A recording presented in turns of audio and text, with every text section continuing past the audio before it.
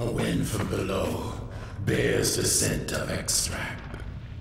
The stuff we seek lies at the bottom of this pit. Until we added the wooden landing here, players were very reluctant to jump down into the elevator shaft. Some playtesters went all the way back to the previous level looking for another way down. In the days of Half-Life 1, we depended on players jumping willy-nilly down every elevator shaft they encountered. But over the years, they've learned to be afraid of the things we tend to put down there. How shall we descend? Bravely done, friend. When you reach the lower chamber, you must find a way to summon